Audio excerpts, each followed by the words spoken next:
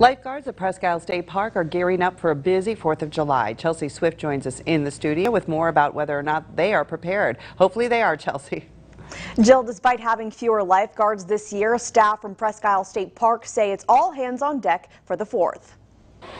It could be a busy holiday weekend at Presque Isle State Park, and lifeguards say despite having less staff than years previous, 5 beaches will be guarded. We're going to be gearing up for a 4-day holiday possibly, so we're going to have as many lifeguards as possible on the entire weekend.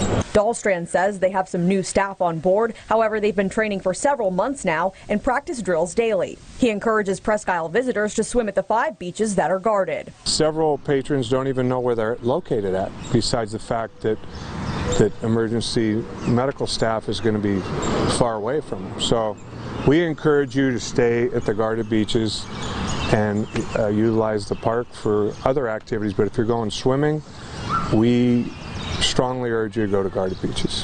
One lifeguard says their daily training prepares them for busy weekends like the 4th of July holiday. The training that we go through every morning just makes us feel confident when we're out there.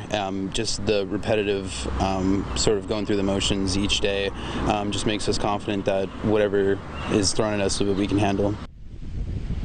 The beaches with lifeguards will be listed at the entrance to Presque Isle State Park all weekend long. Jill. Thank you, Chelsea.